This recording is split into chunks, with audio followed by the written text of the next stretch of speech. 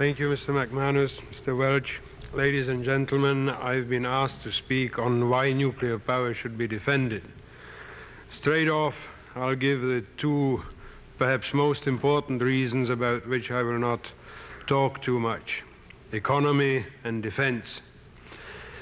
The economy, the world's greatest economy, the greatest that's ever been known to human history, the American economy, runs on a capacity of roughly 500,000 megawatts.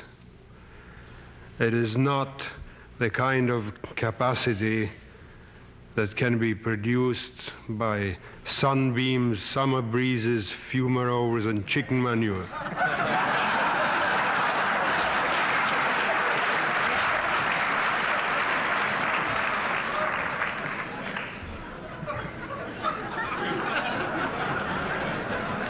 Secondly, defense. Defense is not decided by weapons alone. Even if weapon after weapon were not scuttled, neutron bomb, B-1, cruise missile, MX, even if those weapons were not scuttled, in the long run, what backs up the defense of a country is a strong economy. There is no economy without energy, and in recent months this has become painfully evident by looking at what Soviet foreign energy policy is. We know from the testimony of academician Sakharov that since 1955 the Soviet energy policy was to interdict the routes of energy to the West and to the United States. And even if we hadn't known it from him, it was obvious by watching the points in Africa, in the Indian Ocean, in the Atlantic Ocean, in the Middle East, how they use energy to make trouble. That policy has now become more aggressive because the indications are that this is no longer enough for the Soviets, that they will eventually go for the Middle East oil itself. By all indications, such as the fact that they are running out of energy themselves, that they've already warned the colonies of their empire that they cannot supply it. If you look at the brigade in Cuba, the one where Jimmy Carter said, get out immediately or else nothing. If you look at it, it is being trained in armored warfare, which does not make sense. In Africa, in Ethiopia, in Angola, anywhere else, it makes plenty of sense. In South Yemen, in the Arabian desert. For anybody who was still in doubt, Afghanistan provided a further clue, this time ostensibly even waking up Jimmy Carter, who until that time must have believed that the Soviet Politburo is a club of retired Sunday school teachers. I will not speak about these 2 points. I will want to get to the technical points, and one of the reasons is that these are points that do not make much headway when you talk to people who have been brainwashed into believing all kinds of fairy tales about nuclear power. They will say, never mind the Russians, I would rather have the Russians than give birth to a child with 2 heads. That's what comes from radioactivity and so on. So let me get to the technical points, why nuclear power should be defended. There are again some samples about which I will not say much. Nuclear power is economic. You can see that from the fact that even though most of the expense goes for fighting the cooks now, for the delays, for the interest payments, millions every month for a single plant, as Governor Thompson can surely confirm from New Hampshire. In spite of this, nuclear power is still competitive with coal and way below the price of oil. Nuclear power should be defended because it's reliable. In spite of all the propaganda, in spite of all the publicity that little trivial faults get, the fact remains that 10.6% of the total capacity of the United States, nuclear capacity, pulls almost 13% of the load. And as any farmer knows, if he has 10% of his horses pulling 13% of the load, he's got some darn good horses.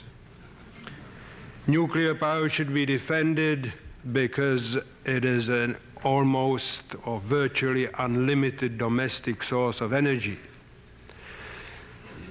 If nuclear fuel is bred, and the plutonium breeder is not the only possibility, if nuclear fuel is bred into either plutonium or from thorium into uranium-233, the supply is enough to see America's electricity demands as they exist now to beyond the next ice age, even if fusion does not materialize. But I come to the point why nuclear power should be defended, which I find makes people most responsive. It is a simple question of morality. Nuclear power is dangerous like all power is dangerous. There's no way you can handle thousands of megawatts and guarantee that nothing will ever happen. Not as long as man remains fallible. But nuclear power is safer than any other source of electricity yet invented. Why is this a moral point? Because everybody accepts electricity. We all use electric light. We're using it now. And the fact is that electricity cannot be produced without paying a price in human suffering, whether it is deaths or diseases or injuries or even environmental impact. And the lowest price in human suffering is nuclear power, and I don't mean by a few percent, I mean by factors of tens and hundreds. Nuclear power saves lives. There are 52 dead that have been brushed under the carpet in the 3 Mile Island incident. Those 52 people died in producing the substitute power for 1 year, because 3 Mile Island reactor 2 is down.